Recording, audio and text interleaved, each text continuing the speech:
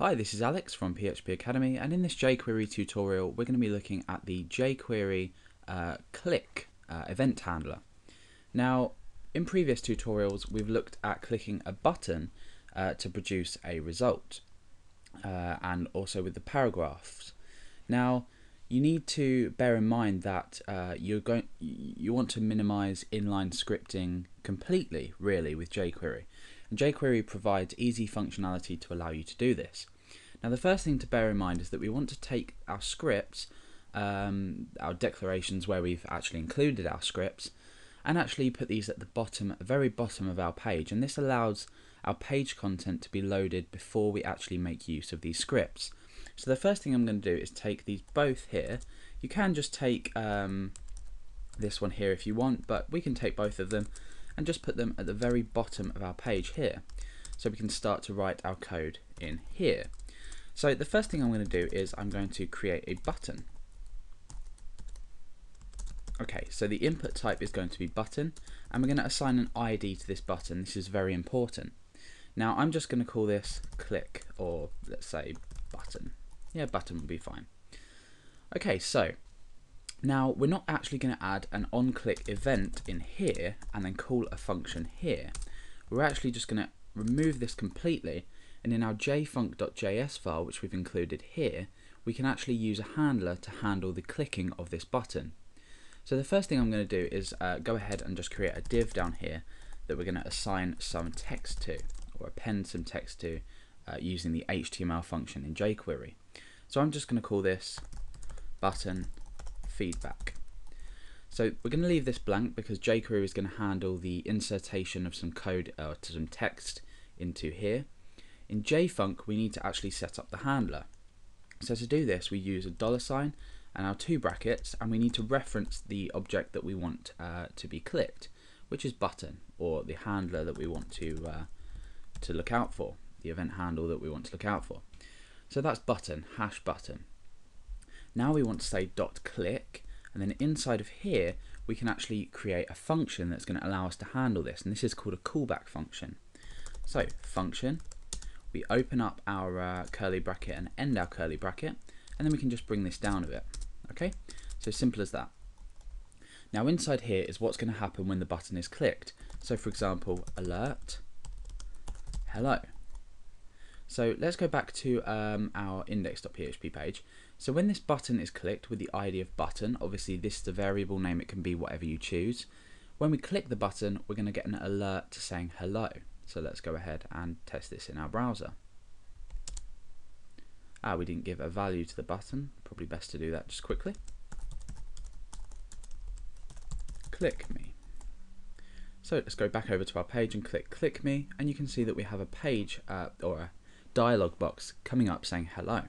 So you'll see that we haven't actually specified any onClick on this button, but our JavaScript file jfunc.js has actually handled this for us.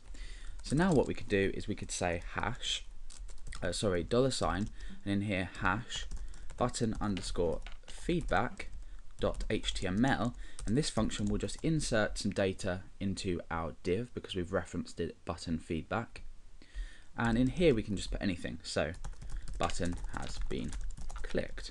Okay, so now we're going to go back to our page and refresh. When we click this, you can see that we get the text up. So we've eliminated the use of inline JavaScript completely. We haven't even called a function from this button, we've just used our handler to do so.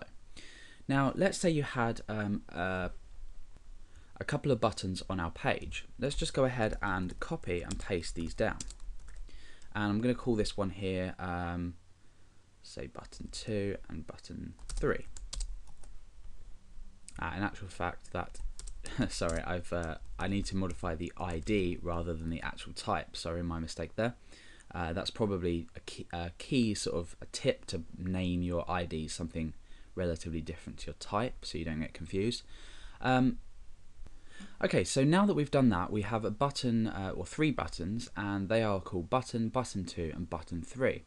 Now what I'm trying to do is I'm trying to get the page to show the feedback in this div with whatever button I click on. So if we head over to our page, And this is the result of me adding these buttons. So now if I was to click on button 1, the event handler has been triggered because we have the first button with reference with a hash there and button. So we've referenced that ID. If we then click the second button, nothing happens, and the third button, nothing happens. So there is a long way you can do this and then a short way. Now the long way would be to copy and paste each of these downwards like this, and then just change this here. However, this is messy and there's too much code. We've replicated code twice from the original. So what we're going to do is we're going to actually reference the element as opposed to the actual ID. So we're going to say in here, instead of hash button, we're going to remove the hash and we're going to say input and then a colon button. And what this will look for is an input field with the ID button. So now what's going to happen is this event handler is going to pick up on any button that's pressed, and then it's going to give us our button feedback. Now you might be wondering, why would you need such a technique? Well, let's say you had an amount of buttons down your page and you wanted to, say, log when the button's been clicked or something like that. For example, if you wanted to just log when someone had actually clicked a button, you could then use this. So it's just a general means of checking if a button has been pressed.